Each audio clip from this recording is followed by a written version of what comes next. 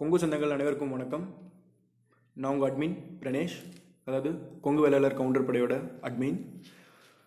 So விஷயம் என்ன அப்படின்னு பார்த்தீங்கன்னா, சமீபத்தில் நிறைய ப்ராப்ளம்ஸ் வந்துட்டுருக்கு. ஸோ என்னென்னு பார்த்தீங்க அப்படின்னா, இப்போது ஃபஸ்ட்லாம் பார்த்தீங்க அப்படின்னா, 2 years பேக், ஸோ எனக்கு தெரிஞ்சு ஒரு 15 குரூப்ஸ் அது மாதிரி தான் பேஜஸ் இன்ஸ்டாவில் இருந்துச்சு. கொங்கு இனத்தை முன்னேற்றத்திற்காகவும் பாதுகாப்பதற்காகவும் தொடங்கப்பட்டது அப்படின்னு சொல்லலாம். பட் இப்போ பார்த்தீங்க அப்படின்னா, ஸோ எக்கச்சக்க குரூப் ஆயிடுச்சு. ஸோ கணக்கே சொல்ல முடியாது. ஸோ ஃபஸ்ட்லாம் பார்த்தீங்கன்னா ஒவ்வொரு ஊருக்கும் ஒவ்வொரு பேஜஸ் அது மாதிரி தான் இருந்துச்சு. பட் இப்போலாம் பார்த்தீங்கன்னா ஒவ்வொரு ஊருக்கும் 5, 6 கிட்டத்தட்ட 10 அது மாதிரிலாம் போயிட்டே இருக்குது. ஸோ இது எதுக்காக அட்மின்ஸ், அந்த பேஜ் கிரியேட்டர்ஸ் இருக்காங்க இல்லையா, ஸோ எதனால் இப்படி ஓப்பன் பண்ணிகிட்டு இருக்காங்க அப்படிங்கிற விஷயம் இன்னும் எனக்கு தெரிய வரல. ஸோ இது என்ன கொங்கு குரூப் ஓப்பன் பண்ணிட்டா அது ஒரு கெத்தா, ஸோ இல்லை இனம் காப்பதற்காக பண்ணுறாங்களா, ஸோ என்னன்னே தெரில. ஸோ அது யூகிக்கவே முடியல.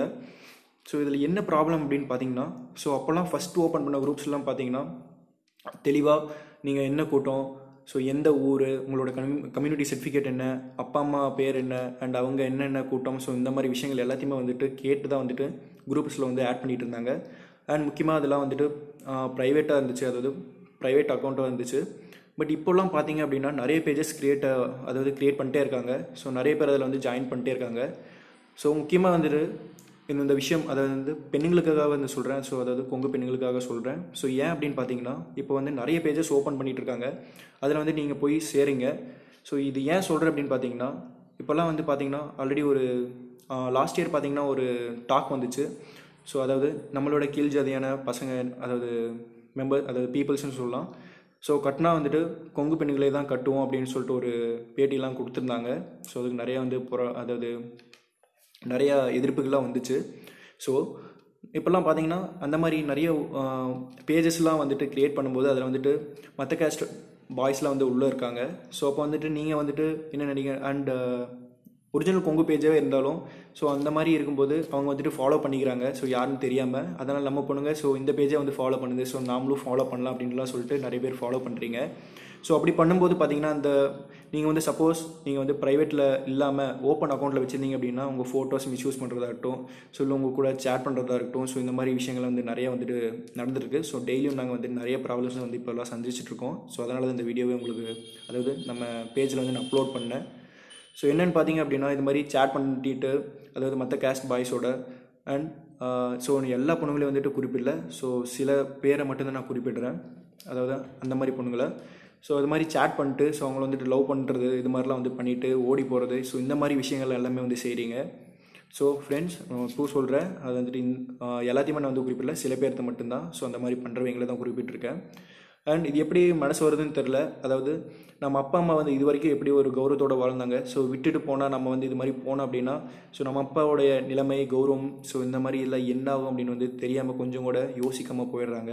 ஸோ நிறைய பேரண்ட்ஸ்லாம் தற்கொலை பண்ணுற நிலைமைக்கும் பண்ணியும் இருக்காங்க. ஸோ இந்த மாதிரி விஷயங்கள்லாம் நடந்திருக்கு. ஸோ இனிமேல் பார்த்தீங்க அப்படின்னா நீங்களா எதையும் ஃபாலோ பண்ணாதீங்க.